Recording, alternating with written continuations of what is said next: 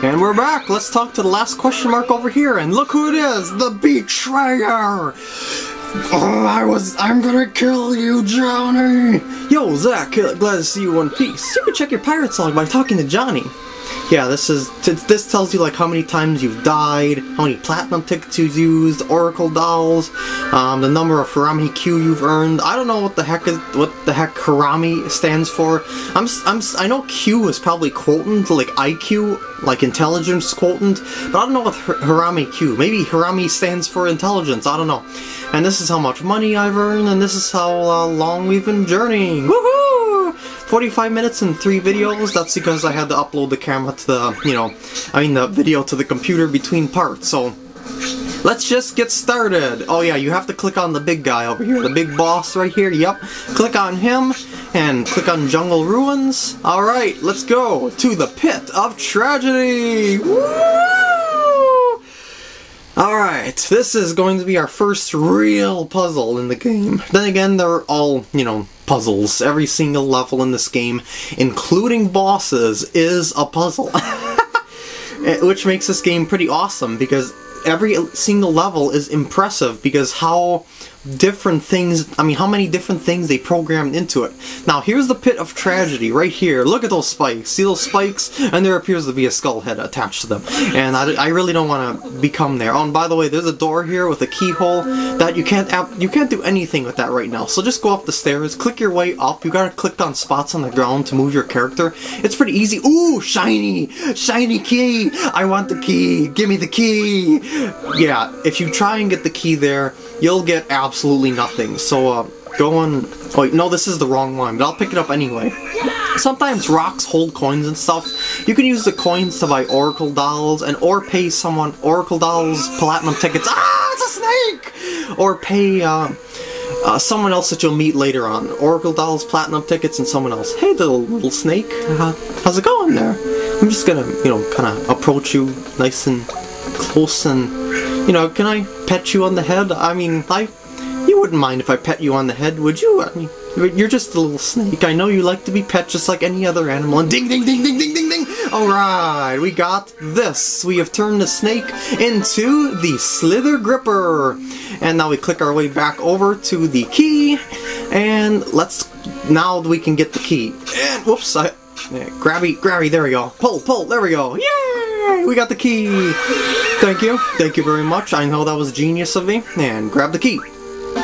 You can only carry one item at a time, so when you grab an item, you drop the other one. Just keep that in mind for later levels, because that is part of the puzzles. And let's put the key in the hole, that's what she said, and turn your wrist to open the door, and woo! And there we go, we have opened the door. But there's a little more to this, of course, because this right here, this leads to the Pit of Death right there, the Pit of Tragedy. So let's just click on this vase right here, or vase, whatever you want to call it. Yo, Zack Wiki, what the heck is he doing here? What's shaking? The treasure lies before you, but don't let your guards down. One false move can end it all. Press the B button to look around. Think carefully about your next step, or it might be your last. I'll give you a shout out later. Okay, click on the vase again.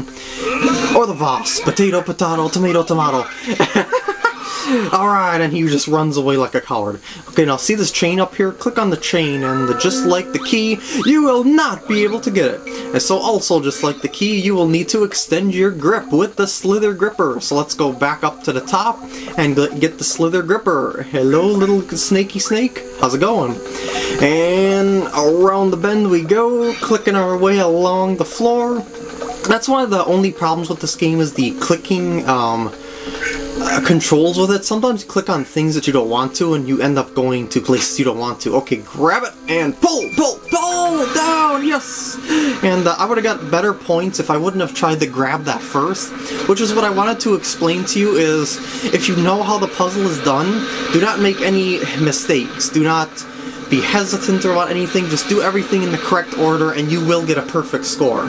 That's the point of this game. But since I'm just messing around, I don't care about perfect score. So what you should have done with this puzzle is not look at this chain first, but after you were to open the door, you would immediately go upstairs to get the Slither Gripper again, and then click on this to pull the chain.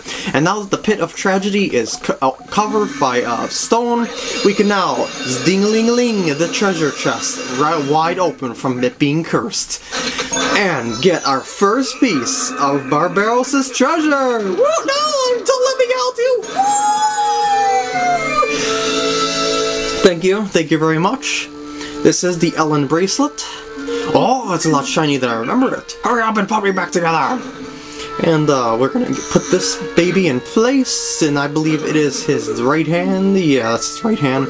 2 parts. Not bad at all. Keep up the good work. Thank you very much. He says that absolutely every time, so I'm just gonna click through that when I get through it. Get to it the next time. Oracle Dolls, Platinum Tickets used, 0 and 0. Thank you, because I know how to do these puzzles, and after watching my videos, so will you. Woo! Alright, let's just go on right to the next stage since we got plenty of time left in this part. And 2 stages should open up if I'm not mistaken. The first one is going to be... oh yeah, there is 2. What's this one over here? The Flute of the Growlin Goblins and the 3 Colossi. I'm gonna do this one because this is gonna be... this one's gonna have to be split into the next part, and the other one is a short stage, so I'm just gonna do this one, or I should say part of this one in this part. Remember, your grip on the Wii Remote is key. Alright, get your puzzle hats on. Thinky caps, I should say. And we've got some, yeah, I got some ledges up here. We've got some tribal men down there. They look kind of happy, just walking around the flaming treasure chest up there. And, yeah, let's start. Woo! Those dancing fellows are treasure guardians! I heard they'll bite the heads off of anyone that comes close to the precious chest. We better prepare our wits in case they find us. Okay, the first thing you want to do is click on this boulder. Okay, shake the Wii Remote like you're gonna ring a bell. Shaky, shaky, shaky. That'll help you lift the boulder, and there we go. Thank you very much. And collect this treasure, these coinage, if you will. And yeah, coins. Oops, I did not want to grab the sleeping mushroom just yet. That's okay. I'll just drop it, just like I was throwing away that umbrella. Now click on this thing. Alright, this gondola appeals to go to the other side. We can ride it and grab the treasure, but we better be careful. They have a clear view. If we move it, they'll know something's up. Whoa! Ooh, they've started the worshipping. We should wait for them to bob their heads and use our chance to move across the gondola. Alright, click in it. Alright, here we go. The grip. Here's the grip. Okay, move! Go! Oh, wait, stop. Wait for it. Whoops. I twitched. Wait a second.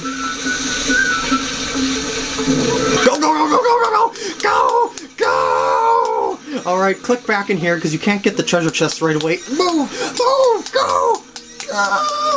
Alright, we made it across, and I'll see you guys in the next part where we finish this puzzle, and they're gonna go get some chow right now, and look at those. Look at them go! Woo! And they are very happy. Okay, see you guys in the next part. That looks delicious!